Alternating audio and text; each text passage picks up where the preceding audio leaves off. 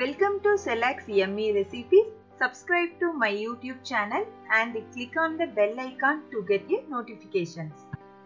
Next week Krishna Jayanthi varanala கிருஷ்ணருக்கு ரொம்ப பிடிச்ச அவல் வச்சு ஈஸியா அவல் லட்டு எப்படி பண்ணலாம்ங்கறத பார்க்கலாம். இதற்கு தேவையான பொருட்கள்லாம் நான் இங்க எடுத்து வச்சிருக்கேன்.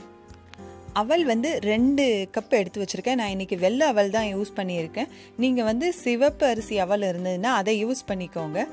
வெல்லம் வந்து 3/4 கப் எடுத்திருக்கேன். 4 டேபிள்ஸ்பூன் துருவன தேங்காய், தேவையான அளவு முந்திரி பருப்பு, 1/2 டீஸ்பூன் ஏலக்காய் தூள், 4 டேபிள்ஸ்பூன் நெய்.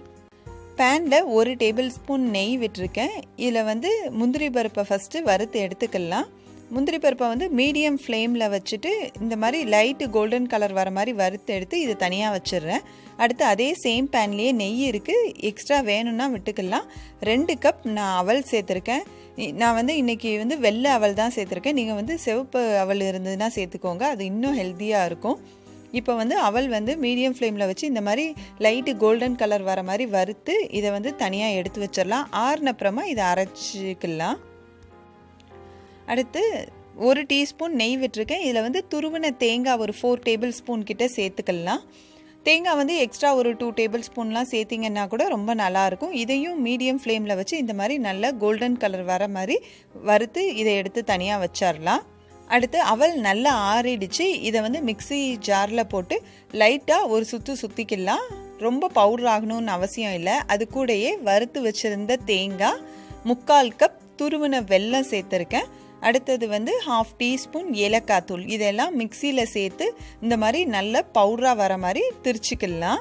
இப்போ இந்த அளவுக்கு பவுடராக வர மாதிரி அரைச்சி இதை தனியாக எடுத்து வச்சுக்கலாம்.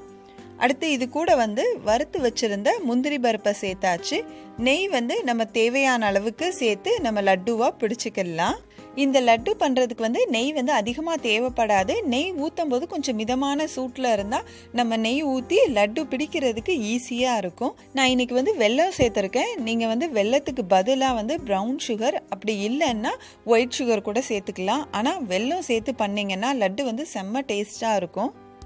அதே மாதிரி இதில் நெய் வந்து அதிகமாக ஊற்ற வேண்டாம்னு நினச்சிங்கன்னா 1 டேபிள் ஸ்பூன் இல்லைன்னா 2 டேபிள் ஸ்பூன் லைட்டாக பால் விட்டுட்டு நீங்கள் லட்டுவாக பிடிச்சிங்கன்னாலும் லட்டு நல்லா வரும். இப்போ பாருங்கள், லட்டு பிடிக்கும் போது இந்த மாதிரி நல்லா டைட்டாக பிடிச்சிக்கோங்க. அவல் லட்டு பண்ணுறப்போ வெறும் அவல் மட்டும் சேர்த்து பண்ணாமல் ஒரு 1/2 கப் நல்ல துருவன தேங்காய் நல்லா செவக்க வறுத்துட்டு இது கூட சேர்த்து பண்ணிங்கன்னா அவல் லட்டு வந்து செம்ம டேஸ்ட்டாக இருக்கும். இப்போ லட்டு பிடிச்சாச்சு. இதே மாதிரி நம்ம எல்லாத்தையுமே லட்டுவாக செஞ்சு எடுத்து வச்சுக்கலாம்.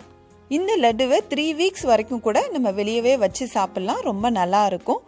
நெக்ஸ்ட் வீக் கிருஷ்ண ஜெயந்தி வரனால கண்டிப்பாக நீங்களும் இந்த ரொம்ப ஈஸியாக செய்யக்கூடிய அவல் லட்டுவை ட்ரை பண்ணி பாருங்கள்.